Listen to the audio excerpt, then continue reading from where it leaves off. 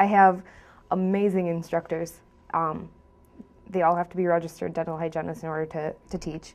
And in order to be a registered dental hygienist, you have to keep up with your license. So they take continuing ed courses. Most of them practice in an office in summer or part-time.